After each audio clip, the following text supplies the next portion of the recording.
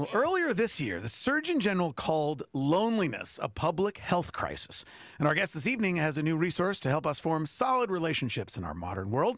Regina Boyd is a Catholic licensed mental health counselor and marriage and family therapist, as well as the founder of Boyd Counseling Services. She's also a contributor to the Hallow app and has examined the intersection of mental health and Catholicism for national organizations, including the Catholic Campus Ministry Association, the Given Institute, and more. Her new book from Ave Maria Press is called Leaving Loneliness Behind: 5 Keys to Experiencing God's Love and Building Healthy Connections with Others. Welcome to the Busted Halo Show, Regina Boyd. Thank you so much for having me. How are you? I mean, I feel like a good mental health professional. How are you? How you doing? That is like my number one question throughout the day that I ask anyone. And people say that all the time, but you probably need to mean it in a different way in your work. Exactly. Tell me about you. What's going on? Sometimes people misunderstand me. I'll say, how are you doing? And they tell me how their weekend went. And then I say, well, no, how are you really doing? How are you feeling? Now, Right. Regina, if you notice at any time during this interview, my co-host Brett there in one of the Zoom squares from New Orleans, if he starts looking down taking notes, it's because he's probably taking notes. I would, because I am taking notes. Yeah, that would be a good reason why it looks like that. It's funny, all these job interviews I've been doing, I've been kind of like subtly, I just tell them that I might be jotting some things down, Nice. So I might Nice. hear as well, talking to a real professional, and one with the faith involved. So this is fascinating. I'm so glad you're on. Yeah, Oh, I mean, thank you. before we get to the specifics of your latest book, Regina, I'm curious to know, and I think our listeners would benefit from the work that you've done with some Catholic organizations that help people see where we have an appropriate intersection and overlap between mental health and the Catholic Church. What does that oftentimes look like when you're presenting to like a diocese or an organization like CCMA? Yeah, it just sort of depends on what they're wanting at the time. So sometimes people might want to talk about burnout for their ministry staff or things like that. And then other times it's really more educational about that intersection. What does it mean when somebody is going to see a therapist? Does it mean I'm trusting God any less? Am I, should I be only talking to my priest and those things? And at least what I'm here to say, I mean, you can take it for what it's worth. I'm not infallible, but at least my belief is that when we take care of our minds, of our bodies, we're being good stewards of our bodies, and therefore really doing a spiritual work, because we know in the catechism that it talks about that integration of body and soul. And so I really believe that you are doing something really beautiful and spiritual when you take care of yourself. So for you, Regina, as developing your career as a mental health professional and being, as you are, a marriage and family therapist, was it always kind of a parallel, or at some point did you go, you know what, I really should integrate my faith, or what I'm doing could be a great gift to the Catholic Church? Or was it always just kind of running along parallel and you saw the connection there always for you? Yeah, part of the reason why I went to grad school was I was really motivated to help couples. I've been influenced, as many people have been, by John Paul II's writings and teachings. And so I went to a secular graduate program thinking, I'm going to save all these marriages and help build the building blocks of society together. And, rah, rah. And, it's a beautiful work. I love working with couples. It's very touching. And so what I learned over the years was how to integrate that. I knew it was something I wanted to do. I just wasn't sure how to measure up that secular training with the faith. But even in most counseling programs, I mean, there's so much language that's colorful, artistic, that's rich with similar beliefs. There's a lot of overlap to Catholicism, even though they might not outwardly express it. Mm-hmm. And what we hopefully have continued to build on for 2,000 years is the fact that Jesus himself gathered people together and started creating community from the very beginning. And it's somewhat ironic, or maybe something else, maybe it's not ironic, but that in our modern world, as people are being less and less involved in things like organized religion, there's also an epidemic, as some health officials have called, of loneliness. Regina, would you see that this was certainly sparked or maybe fanned into flame by the global pandemic, the COVID-19 pandemic? Absolutely. The numbers were already rising with our young people through the Pew Research and other research institutes. We were already seeing that increase among young people. So I think social media had a big part in that. and how people relate to it. But I think the pandemic just exacerbated that and left us feeling more isolated, less connected. Even though we're connected in all these technological ways, are we really forming those deep emotional bonds that help us feel supported and like we're grafted to a community? And therefore, while social media, and it by definition is somewhat social, and we use terms Right. like friends and unfriends, it seems like one of the things that we're learning is not only is it not helping us create genuine relationships, it might actually be pushing us the other way. Yeah, especially again, I think for our younger people, it depends how you're relating and interacting with people online. But I think it can sometimes be an isolating experience when we see the highlight reels of other people and we sort of have this introspective conversation with ourselves about, well, why aren't I doing that? Or why haven't I accomplished that myself? And so we can have these inner critical voices that sort of compound that fact. Whereas before we were all online and social media, you just lived your life and you didn't really know anybody's business until you had a conversation with them. And so it's kind of magnified, I think, with social media. You're sort of reminded about all of these things that are happening without you every time you log on. Because imagine back in the day, you don't even look like you're old enough to remember this, Regina, I and do maybe my remember. other two co-hosts are not either. But back in the day, you'd have to like be invited to somebody's house, standing in their kitchen, you know, pouring yourself a little punch and looking at the fridge with all the pictures of the kids' accomplishments before you could get to the point that you're talking about, which is like, oh boy, look at that. You got the trophies and it was in the soccer team, and this is pretty impressive here on your fridge. But now, I mean, that was a very small percentage of people could do that, compare and despair, and now it's all too common. Absolutely. And I think with the pandemic in particular, we've sort of, and I think people have joked about it in ways like, oh, I don't know how to greet people anymore. How do I shake their hand? How do I, do I say hello when I'm passing someone on the sidewalk or not? I 6 feet Depends apart. on the city. Exactly. And That's so not as easy as a question geographically anymore, right? it's not. And so I think we have really been impacted, if we're being honest with ourselves, by this pandemic and how we relate to other people. There's sort of these social nuances that we've lost along the way or that have been changed because of the pandemic, and therefore leaving us feeling more disconnected from our communities. Well, our guest this evening on the Busted Halo Show is Regina Boyd. She is the author of Leaving Loneliness Behind, 5 Keys to Experiencing God's Love and Building Healthy Connections. One of your keys is actually right there in the title, connections. And as you mentioned, we seem to be, like right now, I'm looking at a laptop screen and it's divided into 4 squares. Krista, upper left. Brett, lower left. Me, I look at me. Sometimes you can turn that off on Zoom. I like to look at me just in case I don't know, got something on my, something on my teeth or whatever. Powdered and then sugar on the I see claret, Regina, lower right. So theoretically, we're connected. Like the internet's working, we can hear each other and see each other. But the kind of connections that are healthy for us and help us overcome loneliness are different types of connections. So that's one of your first keys, Regina, right? Connection? Absolutely. When we think about how God created the world, we're made for connection, to be in relationships with others. We have a God who is a triune God and already existing in relationship. And so we were designed, he says, man should not be alone. And so we're designed to be together and not walking through this life so individualistically that we don't need anyone else. Now, I'm very grateful for our monastic brothers and sisters who do make that sacrifice. But at the same time, we have this innate need in being, the same way we need food, shelter, and clothing. We also need deep, authentic connection with people. And I do think you can develop authentic connections online, but it takes some relating. Are we sharing about our life? Are you journeying along with someone and developing more intimate details about your life than you would a general acquaintance or something like that? And so we want to be paying attention to, is there genuineness and authenticity and a depth to the relationship? When you think about all of the levels of friendship, stranger, acquaintance, friend, family member, Right. spouse, right? We have varying levels of intimacy with which we exchange that depth. And so if we have a few of those more solid bonds, that's really the authenticity that we're looking for.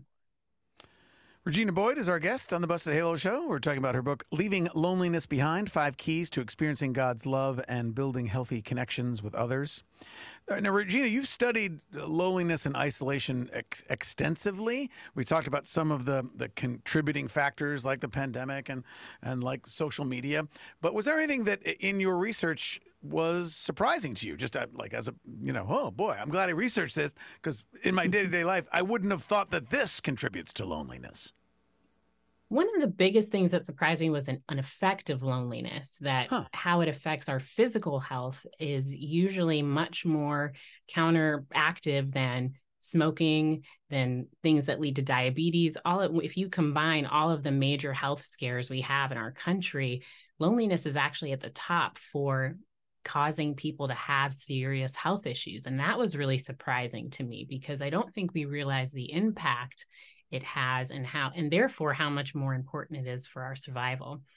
As far as causes to loneliness, one thing that I think is also surprising is you can have strong relationships with other people and still experience loneliness, because I think there's always a longing for more in each of us that's built for that. We have that capacity that only God can fill. And at the same time, we have the people around us where there's opportunities for God to love us and to receive from those people around us if they're disposed to that. Well, because you begin the book by describing somebody who seemingly has it all. They've got a job, they got friends, they got family, and what we don't know is what's going on underneath or behind the scenes or inside their heart. That people can still be lonely even if we don't sort of perceive that. Exactly. We've all had moments, and that's what I really wanted this book to be about, is we've all had moments where we've experienced loneliness. It could be anything from, from you're in a leadership position, it's lonely at the top. You're the last person in your social circle to get married. Maybe you've been bullied as a child. We've all had these moments where we just pause and notice that sense of distance and disconnection. And even when we seem like we have it all together, we've all had that pang of loneliness. And so I think it's important to pay attention to that internal monologue and just do that check to make sure we have all of these 5 keys in place to help counteract some of that. The book is Leaving Loneliness Behind, 5 Keys to Experiencing God's Love and Building Healthy Connections with Others. And we're speaking with Regina Boyd, who is a Catholic licensed mental health counselor and marriage and family therapist. We'll let people buy the book to find out about all 5 of the keys, but one that I was very keen to ask you about, because some of them you might say, like we talked about, one of them is connection. Well, okay, that kind of makes sense. Let's have some more intimate relationships. But I'm curious to hear you share a little bit more about one of your keys is communicating during conflict. Tell us about that and why that's so important. So this is one of my favorite ones because I'm glad I asked. People assume that conflict is bad for our relationship. If you're having a lot of fights or arguments, it means the relationship is unhealthy, and that's not necessarily true. Whenever 2 people are involved or more people are involved in a situation, you're going to have 2 unique, unrepeatable people, 2 different viewpoints. And that means inevitably there's going to be a difference of opinion, and that's okay. We're all created unique and beautiful. And so the difference and the key is, how do we navigate the conflict? Can we look at conflict as opportunities for growth, to learn more about someone, to hear where they're coming from? So when you're having that disagreement and kind of being like, I don't really agree with you, I don't know, like you sound kind of crazy, I'm not on board with that. Can I be in a disposition of openness and say, wow, this is an opportunity for me to get to know you better and find out why you hold that belief or that position? Why is this so important to you? And when I learn that, then I'm able to help us come to a better solution that we can agree on together if I have more understanding about the other person. And so instead of getting caught up in, oh no, we had another conflict, we had an argument, that's not as big of a deal as it is what do we do when it comes up and how do we handle it? And that's probably a bigger issue for some, because almost everyone is to some degree conflict averse. Yes. Maybe nobody maybe there's a few people that wake up in the morning and go, I can't wait to kind of tussle. Or we've all been with some families around the dinner table where some guest comes in, and whether it's a particular family trait or a region, like if you're from Brooklyn or some ethnicity where you would sit down at the table and go, oh my gosh, this is horrible. All they want to do is fight. And they're having the best time. This is what they love to do. They sit down at dinner and the dad throws out some topic. What do you think about Palestine? Oh my gosh. Oh no, let's not talk about that. So, but I mean, I think there are certainly, I would imagine, and you're the professional, so I'll defer to you, but there are some people that are even more conflict averse, and the need to be liked is higher, and so oftentimes they're doing a lot of extra effort to kind of not engage in any conflict. And what I hear you saying is that can just push us more into isolation and loneliness. Absolutely. It's counterintuitive. You have to be willing to kind of push yourself and wade in there a little more. And we've all done it. I've done that, shrinking away to sort of preserve and protect. But when we wade into that discomfort, I mean, we all have stories of coming through a conflict successfully, of, whether it's childhood friends, college friends, whoever along your way, where you've had that disagreement and overcome it, and it still has kept your relationship intact and maybe even made it stronger. And so when we're willing to go there, it can be quite a beautiful, transformative experience. Catholic mental health counselor and marriage and family therapist Regina Boyd is our guest here on the Busted Halo Show. And Regina, like seconds after you flipped on your mic, you said, I'm a big fan of JP2. Now, this is apparent of anyone who's even flipping through the table of contents of your book, Leaving Loneliness Behind, because your number 5 key is a big buzzword from the Theology of the Body, one of John Paul II's major contributions to Catholic life and relationships. And key number 5 is self-gift. Tell us what that is in John Paul II's lingo and why you see it as such a key here to overcoming loneliness. Yes, that famous quote that man cannot find himself without making a sincere gift of himself. And it's that curious paradox that when I stretch and just give a little more than I'm comfortable with, we seem to receive back 100-fold all the time. And, especially if we're assuming it's a healthy situation and somebody not taking advantage. But when we have those opportunities to really die to self and give, it makes the relationship so much better. And I think marriage is a good example, an easy example for that one. People always say, marriage isn't 50-50, it's 100-100. And I believe in that 100%, but also trusting that your spouse has your back in that situation. Instead of me being angry and seeing the trash left there and thinking, well, that's his job, why hasn't he taken the trash out again? Grumbling. Brett. If I see it there, it's bothering me, I'm going to take it out, right? Like, just take it out and it's fine. And I can make a gift to myself, and trusting that there are probably 10 other things that he's done that I have neglected that were unnoticed to me, that he is also has my back in that way. And so when we are able to take that time and sort of counterintuitively die to self, which is hard in our US culture, it really produces so much fruit in our relationships.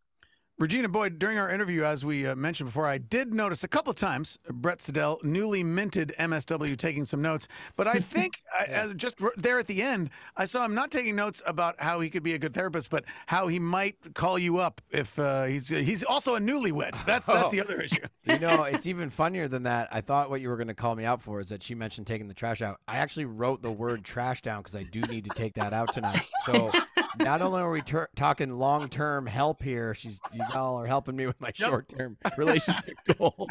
Because I'm going to a big football game without my wife this weekend. I got to take the trash out before I go. My goodness. The least I could do. My goodness. I'm so glad I was able to save your marriage and remind you about that. Classic sitcom marriage issue, and yet still I have to write it on my hand for after the show. He wrote this on his hand. So, questions abound, but the biggie I would have is that I just got my MSW and I just passed my boards here in Louisiana. So congratulations. Thank you. I got my LMSW. I'm thrilled. It's great. A licensed master of social work. And yet, at the same time, I'm literally on hour 0 of being a social worker. So it sounds better, I think, in its terminology. I feel confident in one side of me and quite vulnerable and intimidated even by starting out on the other. Any tips for kind of a starting off counselor who has the best of intentions but is just feeling a little intimidated at the beginning? Yeah. Absolutely. I think we all feel intimidated in the beginning. So you're not alone in that. I would say stick to a supervisor that you really kind of trust and to guide you. Find a good trusted supervisor, and maybe even dabble a little bit in work that feels challenging to you, intimidating, or maybe something you would never want to do. And that is a nice throw you in the deep end kind of opportunity to realize that you're probably more capable than you think you are. Oh, I see. I was glad you finished that sentence. I thought you were just going to stop. Just do the hardest thing. Do hard things. No, you're right. Because it's funny you say that, because I've asked that of a past supervisor at an internship, and he's like, you are where you're supposed to be. Like, you don't need to know it all yet. And he's been doing it for 20 years and he doesn't know it all yet. So you try and, like you're saying, challenge yourself. You'll figure out you actually know more than you think, and you're going to learn as you do the hard stuff. So I really appreciate that. Absolutely. Yeah. I mean, you have the training, you have the knowledge. So it's just going out there and seeing what happens, It just seems like so much on the line, and this is just my own overthinking. It's like somebody's mental health, I'm like, do I just say the wrong, even though I'm trained and I'm ready to go. It's like, it seems like there's so much more weightiness to this. That I think that adds to the intimidation, but the faith aspect helps, which is nice. Yeah, one thing that really helped me too in regards to that, of the weight of it all, is reminding myself that anyone that I work with is a child of God, and he's got it under control. So I'm with this person for this 1 hour, and then God's got the rest of the 23 hours of the day, 6 other days of the week. Rest of the week. Right. And he's more trained than me. You're right. Yeah. Right. And really, they have the rest of the week. They go and live their lives without me. I'm just there for 1 hour. And so really trusting God, and them to take care of the rest. Great. Thank you. So, Krista. Also, are you hiring? Yeah.